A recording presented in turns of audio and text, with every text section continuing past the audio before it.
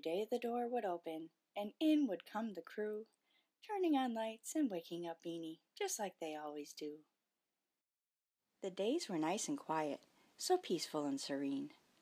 Beanie sat atop the paintings, closed her eyes, and dreamed. She imagined what it would be like to go inside the scenes. Hello, my name is Christine Banks, and I am the author and illustrator of the children's book Adventures of Beanie the Spider. Beanie is an imaginative little spider who dreams about what it would be like to go inside the artwork on the walls of her gallery. Beanie lives in a tiny web, hidden way up high in a corner of a fine art gallery. She absolutely loves her home and art, and spends her days dreaming about going on adventures in her imagination. Just when you think the story has ended, more fun begins, as after the story activities at the end of the book bring you back into Beanie's world and test your observation skills. Beanie likes to share, make new friends, and learn new things, which is why I've created a fun-filled website for Beanie called BeanieTheSpider.com. There you'll find loads of free art-related games, activities, and learning adventures featuring your new friend Beanie. Guardians and teachers, these are printable PDFs you're welcome to download. Check out Beanie the Spider videos too. Learn about the color wheel, then test your knowledge with educational games and trivia. Try fun art projects, such as brushless painting with a piece of web, or create a whole rainbow with just 3 colors of crayons. Watch quick art demos or paint along. Get inspired to make your own art or learn more about colors. The Adventures of Beanie the Spider book, combined with its supplemental website, are great ways to introduce children to fine art galleries and inspire them to learn more about the arts. If you want to purchase your very own copy for keeps, visit BeanieTheSpider.com and click on the book to place an order. The Adventures of Beanie the Spider is available at local libraries in the Chicago suburbs and throughout the USA.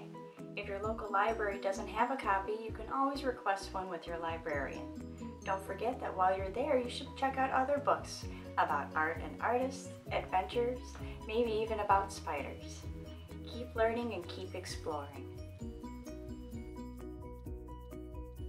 Let's join Beanie for some behind-the-scenes fun facts about the book, Adventures of Beanie the Spider. Beanie the Spider is based on a real spider. One day I noticed a spider living on one of my paintings. She had a web in the kelp of an under-the-sea scene.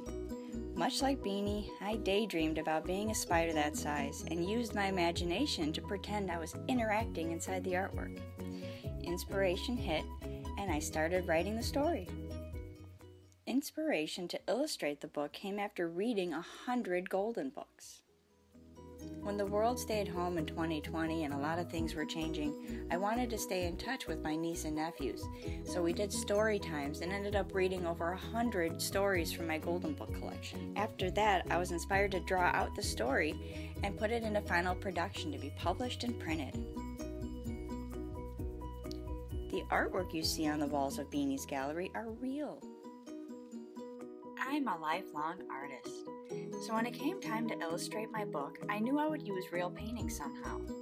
I created artwork specifically for Adventures of Beanie the Spider using acrylic paint, a canvas panel, photographing it, then adding it to the book pages using a computer program. Christine has worked in fine art galleries. For several years, I worked in nonprofit art leagues as a gallery director. I had a great time meeting local artists, hanging up artwork, and even submitting my own for competitions. See if your area has an art league near you.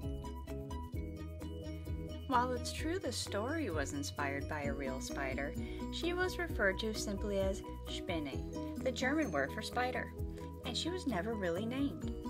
The story uses the name Beanie, which is the name of my cat.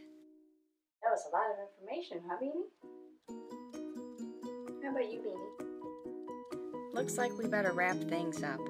Thank you so much for visiting with us today.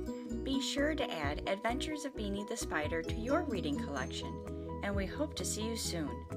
Bye!